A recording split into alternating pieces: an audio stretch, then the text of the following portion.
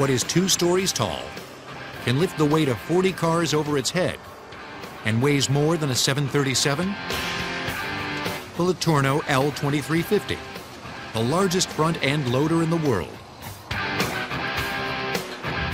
The LeTourneau Company of Longview, Texas builds these giants to load coal, gold and copper ore, and other minerals into equally giant trucks.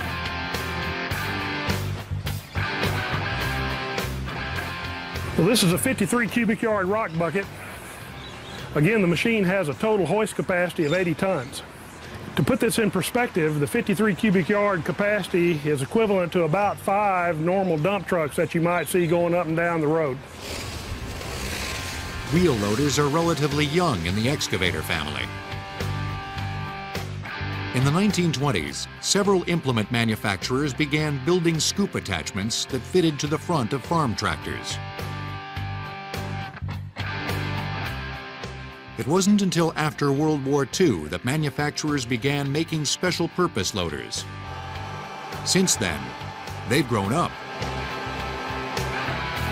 The LeTourneau Company has a long history building front-end loaders.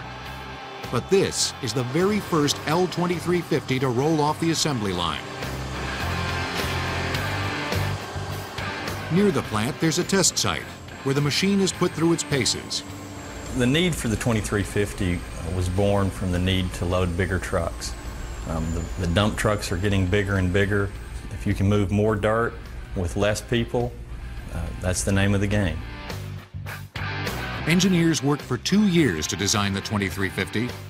Their goal was to build a machine capable of lifting 50% more than its predecessor. The dilemma that we faced were tires. There just was not a tire big enough.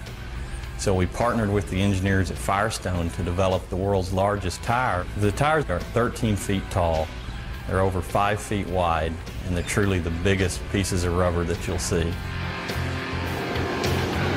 LeTourneau builds many of the parts for the 2350 at their Longview plant. The company even operates a steel mill.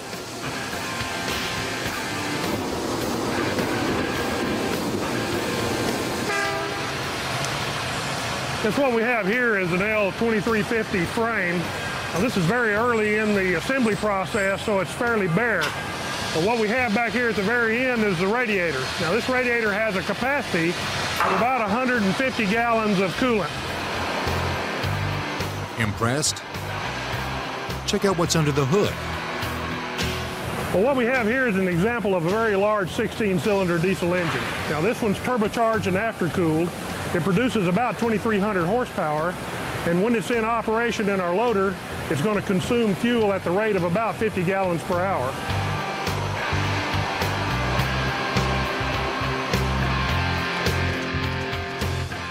The diesel engine turns a generator which actually supplies power to the 4 electric traction motors, providing propulsion. Massive 16-inch hydraulic cylinders lift the big bucket. We could dig an Olympic-sized swimming pool in just a few scoops. I know we just have to be the envy of all the kids that are playing in their sandbox. We just happen to have the biggest sandbox and the biggest toys to play with.